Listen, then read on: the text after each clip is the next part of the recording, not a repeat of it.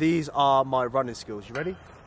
I don't want that falling. I'm scared to shit. If that falls and breaks my camera, I'm going to be in serious trouble. But we got to do it for the content, right? Do it for the content, boy, yeah? You ready?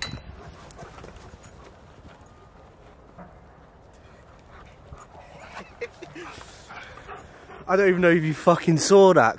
Things you do on your deload. I'm meant to be deloading, George, not fucking running. I don't know which way direction to go. The sky looks pretty though. I used to go to school in this area here. You cannot see that at all, and you won't be able to see that on the wide lens, but basically 2 of my schools are there. So I went to this is such dead talk, yeah, don't know why I'm telling you this, but in Bedfordshire I went to 3 different schools. I went to lower, middle, upper. Normally most schools are like secondary school, I don't know what they call it, I actually don't even know. And one of my schools over there, I don't know if you can see that in distance, you probably can't. Let me zoom into this bad boy. I don't know if you can see all like the JCBs and all like the lights going on pretty much in that direction over there. They're knocking down or demolishing my old school, which is really sad actually to think about it, because I've had so many memories there. And one day I actually wanted to, because the school closed down about 5 years ago now, and I wanted to break into the school and just like walk around it, because it was just abandoned. They just left it there, fucking grass overgrown like this. And I thought, right, why not break into it and actually like just tour and make a YouTube video out of it? It's probably really, really illegal, and I actually didn't do it in the end. But yeah, it's quite sad. Like, I'm looking at it right now and I just see flat land. I don't see anything. It brings back so many memories, because I used to have such fun at that school. Like, that was probably my favourite school I ever went to. And now just seeing it crushed and fucking buried and nothing left of it. Even when I left the school, I don't know if I still had it by the time it closed. I had the record for 100 metres back in the day. I used to be very good at 100 metres. My best ever record, 11.8 or something like that. I was actually a very good runner, a very good sprinter, and I held the record. Now I can't fucking run 100 yards. I'd be absolutely cream crackered. So it's just how things change. I'm not a good runner at all. Like, I might actually, can I put the camera down here and run? But I used to hold the record in my school for 100 metres. It was 11.7 or 11.9. It was in the 11s, that's all I've got to say. I used to run for my school in the county and nationals back in the day. Georgie boy used to do that. Now he's fucked. Right, Diesel's starting beefing me. Fucking hell, dog. All right, you're gonna rip my jacket. Diesel! That's Diesel! Fucking bastard! Shit! All right, fucking hell. Oh! All right, mate. Oh, fucking hell. Oh! Diesel, I'm fucking choking, boy. Let's go. You're taking the piss, boy. Sit the Ras Clark down now. Sit your ass down and let go. Let go. Man, if you've ripped my jacket, which... Did you rip the jacket? Is that ripped? I can't even fucking see it. Oh dear, need to rip my jacket, bastard. I think he has. Oh, fucked. Sorry about that. 1 minute, let me just deep this for a second. I'm actually fucked. This is how much I was a fucking tramp in school. First day of school, probably year 5 or 6, I got in trouble. And I was walking up the stairs, spat down the stairs, went, and it landed on some girl's head. And a teacher was fucking behind me, weren't it? I didn't realise, and I got in trouble for that. That was the first day of being in middle school. Could you imagine? I was shitting myself. Although I used to be a little shit. Last day of school, went into the art gallery room, and we went into the cupboards. And you know, everyone's got like a clay room, me and my mate. And we opened the cupboard where people used to leave their work and dry, because obviously clay used to have to dry and mould it. I don't know. I'm acting like I know what I'm talking about. I ain't got a clue. Anyway, the story, I went in there, me and my mate, and we just fucking smashed all the pots up. Everyone's clay work. It was GCSE, it was sixth formers work, it was fucking A-level work, whatever it was. We was fucking smashing it. And we never got caught.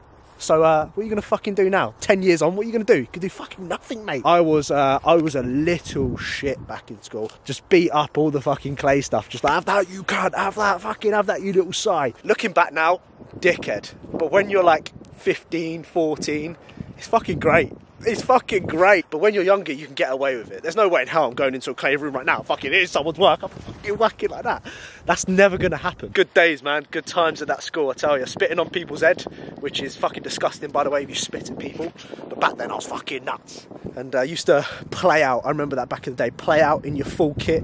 Used to go out in my fucking Chelsea kit. Now, if I see someone who's like above the age of like 16 and they go out in their fucking kit, I think you fucking little twat. Even some of the kids that go out in their Astros. Remember back in the day, you used to wear AstroTurfs out. AstroTurf and jeans. Wear your total 90s with your flared jeans at the bottom, looking like a right virgin. It's mad how things change, isn't it? Back in the day, back in the fucking day, look at me, I'm 24, I'm acting like I'm fucking 55. I also remember in my upper school, so this was what, year 9 to like year 11. I was in year 10 at the time and I used to actually get bullied by the year above. I don't know why they had a massive problem with me. I ain't gonna bullshit you, I was quite popular in school. I was quite a bit of a cocky twat. I was like, yeah, look at me, I'm big bollocks. Like, I was ahead of the people in my year. I hit puberty at a very young age. Like, I started growing a beard when I was like 15 quite easily. I was a lot taller than everyone else. But imagine me being the tallest in my football team. I was the tallest. Like, I don't get how that actually worked. I remember me and my mates back in the day, we used to show off our pubes. Look how many fucking pubes I've got. Now I literally couldn't give a flying fuck about how many pubes I've got. I just shave it off. I'd rather no hair than have hair at all. Yeah, back to what I was saying, I was quite popular. I was ahead of my year in terms of like personality, maturity, and I don't think the year above used to like that. So believe it or not, I used to get bullied back when I was about 15 at the time, yeah, but nearly 10 years ago now, to the point where teachers used to have to give me a lift home because they were worried about me getting beaten up and people waiting for me on their bikes after school. It got quite bad and I was in quite a low spot, actually, I must admit. When it came to the final day of the year, I was in year 10, obviously the year 11s had their final day. They came in with fucking bleach bombs, didn't they? They come in with balloons filled up with bleach, and the school advised me, they told me, do not come in on that day because you're going to get bullied, you're going to get beaten up. I didn't actually go into school that day. I bunked off because the school told me to bunk off. The next following year we came in. Final year of school, I remember some fucking idiot getting knocked out with some knuckle dusters. Man got fucking walloped. I remember watching it in front of my eyes. Keeping in mind, I'm from like the Luton Dunstable area. It's not the most pleasant area in the whole entire world. So people do this normal stuff, like coming on bikes, fucking knuckle dusters, knives, all that sort of shit. Came in once, just see this fucking bloke get whacked with knuckle dusters. I was like, what the fuck is going on there? You know, when you witness something like that, like it's all jokey when you hear about it, but when you actually witness it, your heart like sinks and you just see someone drop to the floor like they're fucking dead, knocked out. It's quite an uncomfortable experience. Yeah, those days were the best days, man. It's got me remembering. Just out of my walk with Diesel this evening, I'm deloading, so I've got a little bit more time on my hands. It's quite weird how when you don't train, it's like I've got nothing going on in my life. Like literally my life revolves around training. It's quite sad that when you don't train, it's like, well, what the fuck do I do? Feel a bit lost. But yeah, good times back in school. I've got so many stories I could go on about. I'm not sure if they're suitable for YouTube or whether I'll get banned or fucking hate on them. So I was playing with Diesel yesterday and the guy nutted me in the side of the eye. And oh, when I tell you my eye this morning is killing me. Like, I don't know if you can see that. I'm trying to look. Look at the fucking bruising that guy's left on me. It looks like I've got mascara on. You know when the girls do the flicks on their eyes? It looks like that. I look awful. I look like I've been in a fight. What I really should have came on here and said, I had a fight last night, the geezer whacked me around the head, so I just knocked the cunt out. That's what I should have said to you guys, but obviously we keep it real around here. I ain't gonna fight, am I? I'll just ching the man instead. Yeah, that doesn't look good. I look quite incriminating, but I do look hard though at the same time. Like, just who's gonna fuck with me? Who's gonna fuck me with a bruised eye? What did you get up to last night? You had a fucking fight, didn't you? Yeah, you fucking won it. You fucking have it. Come on, fucking yeah. Man even weren't ready for it.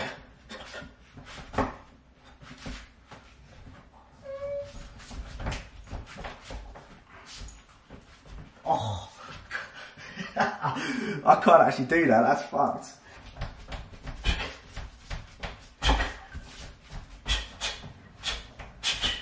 Don't, because I know what's going to happen, I'm going to pull a muscle. I know that's going to happen. But yeah, don't mess with me because that's what happens. We're fucking back. 4-day deload, boy.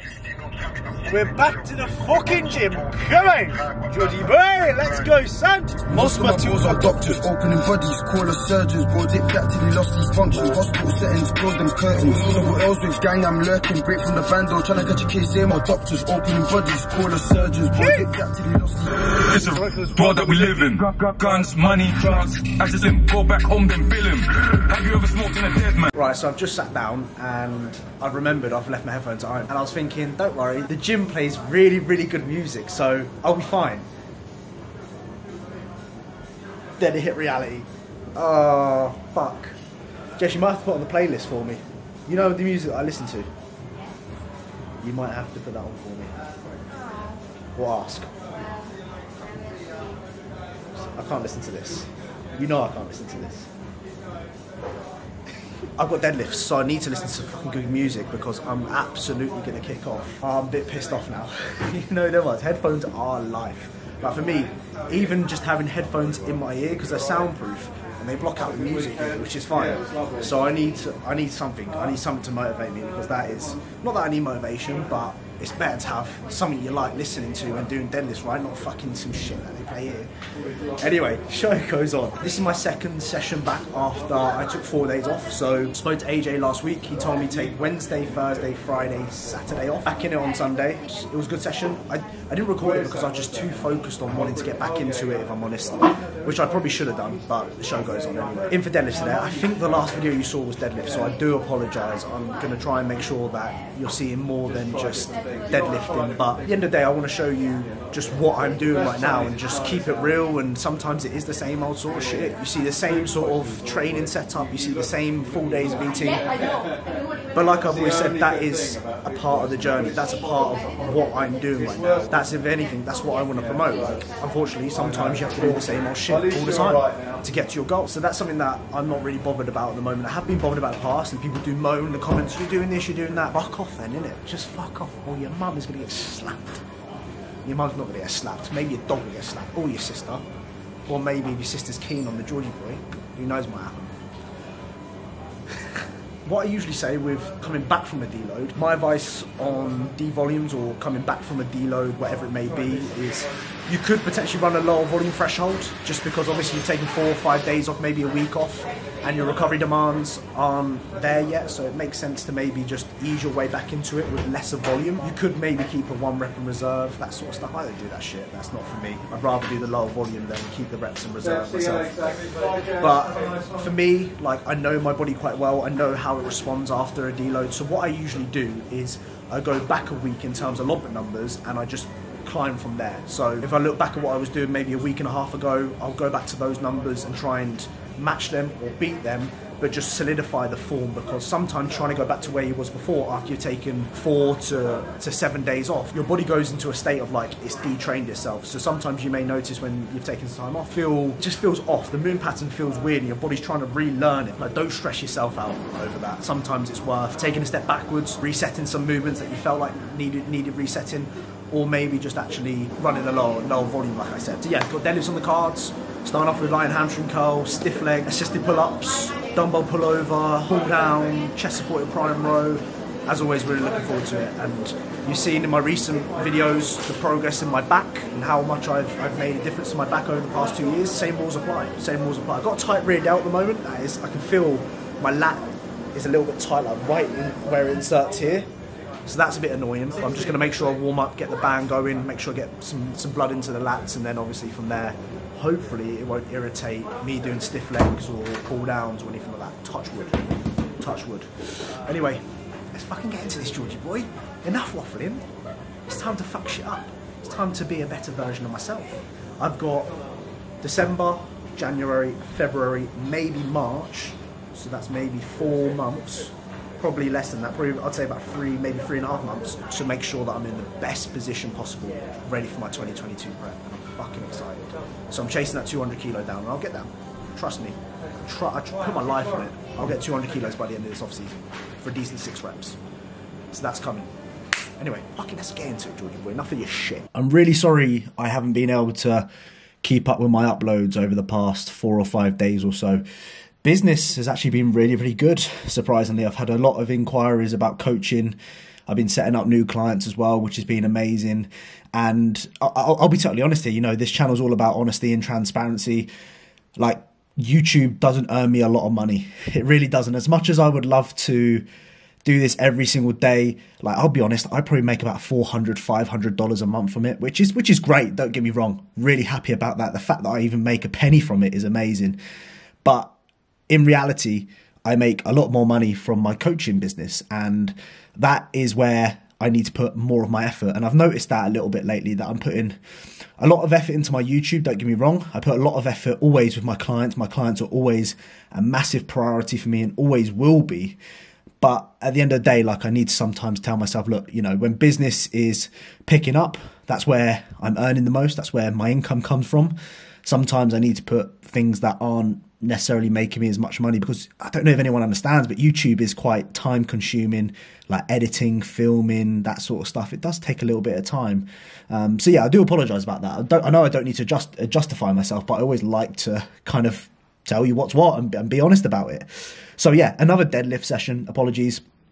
One thing I just wanted to show you here was just, like, look at me. I look like a bit of a dickhead, nodding my head, listening to music, but the mindset going into deadlifts, especially a big compound movement like this, like, you've got to be like switched on. You've got to be really, really focused, because, you know, I'm heading into the unknown territory with my deadlifts, even though it's baby weight for most people. It really is, you know. This week I pulled 180 for a set of 7, which is an all-time PB on what I still call stiff leg. I would say this was a little bit messy this week coming back from a deload, but I'm still improving upon it, and I will definitely next time make sure that my form is better just by tidying it up a little bit. I noticed that my eccentrics were a little bit off, and I noticed that my hips were dropping a little bit, but I will still class that as a stiff leg in my opinion. My legs are still relatively straight. Anyway, yeah, show goes on. So yeah, I pulled 180 for a set of 7. I'm still using the deadlift bar. I really like the deadlift bar. It took me some time getting used to, but now I'm in the groove of it. I think I'm absolutely loving it.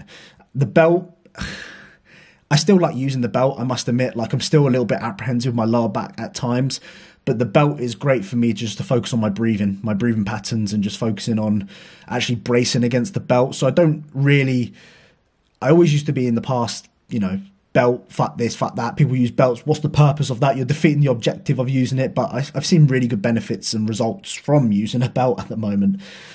Obviously, then move on to the accessory work. So one thing I noted down here on my assisted pull-ups was my back offset was just a little sloppy. So one thing I noticed on the higher rep, sort of 11 to 14 rep range that I'm currently doing on the back offset, the last couple of reps were a little bit dodgy. So sometimes you just need to be honest with yourself and tell yourself, yeah, don't get me wrong, I progressed, but if I'm sacrificing form to allow me to progress, then I'm not really being a bodybuilder here. I'm just moving weight from A to B. And even with these chest supported rows that you see right now, they're not the prettiest chest supported rows you'll ever see. And I'm a little bit in one mind, I'm thinking, well, George, I've made horrendous. I've made very good progress with my posterior chain, and I appreciate everyone's comments in my recent video actually about that. By doing this sort of form, this sort of execution, and moving sort of weight from A to B, and I sit there and go, why change it? You know, why am I going to all of a sudden drop the loading down and be pretty and breathe fancy and all that sort of stuff when I've been making great progress just by moving weight from A to B? So it's a little bit, yeah, a little bit up and down with this sort of chest supported row. I love it. It's one of my favorite back pieces. And if you have this sort of prime chest supported row, then I definitely would recommend it. But at the same time, I'm thinking, oh, I could clean that up a little bit, make that look tidier. But I've made good results from it. So it's a little bit, I don't know. See how my head works sometimes? It's fucked. Then I did the D-handle pull down, absolute favourite. This exercise, especially over the past like couple of months now, has just become a trend. I think everyone's hopped on it. I've even hopped on it. I'll happily admit that. I don't give a fuck. It feels great. Like I said in the previous video, really trying to think about keeping that elbow as close to me as I can. Staying within my range of motion, so I'm not overextending at the top that you see a lot of people do. You notice I'm staying at kind of my natural arm length, which is quite short. I'm really thinking about driving that elbow down and into the sort of base of my spine. Now, an exercise which people, by the looks of it on my Instagram poll, I put a poll up saying, do you rate the dumbbell pullover? A lot of people said they thought it was meh. I think 89% of people thought it was a meh exercise, and 11% of people liked it. I don't know. It's a hard one to say, because how I'm feeling this morning, like my lats from doing this, I'm absolutely fucked. Absolutely written off. My lats are tight. So I definitely know these have contributed towards that. However, when you look at the actual resistance profile of the dumbbell pullover, and if you look at kind of how you move, like the drop off of the dumbbell, like when I get to here, like there's really no tension on my lats at all. There is obviously tension, but it's not the greatest, and I could probably do a different exercise or a better exercise to stimulate my lats. But there's something about these dumbbell pullovers, guys. When I tell you I'm not fucking doing it for no reason and just trying to look fancy, there's something about them that I thoroughly enjoy. And like I said, I woke up this morning and anecdotally, like, I'm fucking sore. So something has obviously happened there, you know? So despite people saying you shouldn't be doing this exercise, you should be doing this, you shouldn't be that, like, if it feels good for you, if you enjoy doing it, if it's an exercise that you connect, whatever it is, then fucking do it. It was quite funny. I was doing the reverse flies, and this guy next to me asked me how long have I got left, and he literally just stood there and just watched me whilst doing my set. And I was thinking, that is so off-putting. I was going to say, fuck off, mate. You know, go do one. Do something else for 5 minutes, and I'll call you over when I'm done. You know, that sort of person. Obviously, I can understand you're standing there to reserve the spot, but at the same time, it's like, fucking come on, man. This is one of my favourite exercises for my biceps. My biceps are fucked after doing this exercise. Bench set at like a mid-incline, higher incline, and I just really think about just leaving the ego at the door. Like, you don't need, I think these are 12.5 kilo dumbbells, you don't need crazy amounts of weight, and I'm just here controlling it, and oh my god, my biceps today, guys, as well. Woo, woo, woo, woo, woo, woo. Don't know why I did that. And then I did some reverse curls. I just thought, why not just do some reverse curls? So I don't really train like forearms or do any sort of reverse curls. So I thought, I'll give it a go. Why not? And yeah, shockingly today, my forearms are fucked. So that was probably a bad move. No wanking for Georgie boy for the next couple of days. Anyway, I hope you've enjoyed today's voiceover. If you are still watching the video 21 minutes deep into it, then I love you guys lots. And I'll see you in the next clip, motherfuckers. So, if you've watched today's video, comment down below Diesel. Give me a kiss. Give me a kiss. Give me a kiss. Yeah, I thought I was going to get aired off then. Alright, now you're kind of licking my ear. I kind of like when he licks my ear because he gets all the wax out. Oh. Okay, right, this is a bit weird then. You're just here watching me getting fucking tongued by Diesel. I hope you enjoyed today's video. If you have, drop a like, subscribe if you're new around here, and me and Diesel, should we see him in the next one? You want to feature in the next one, do you? Speak. Am I going to leave it on that, really? Okay, we're going to leave it on that. Alright, lots of love, guys, and I'll see you guys in the next one. I'm a London scammer. I see it, I want it, I click it. Nights in the bando, pirates whipping. Next day, man started clicking. No boo and waitress tipping. Bad B, come and take this dinking. Codeine, that's what I'm sipping. Money, that's what I'm missing. Look, I'm a London scammer. I see it, I want it, I click it. Nights in the bando, pirates whipping. Next day, man started clicking. No boo and waitress tipping. Bad B, come and take this dinking. Codeine, that's what I'm sipping.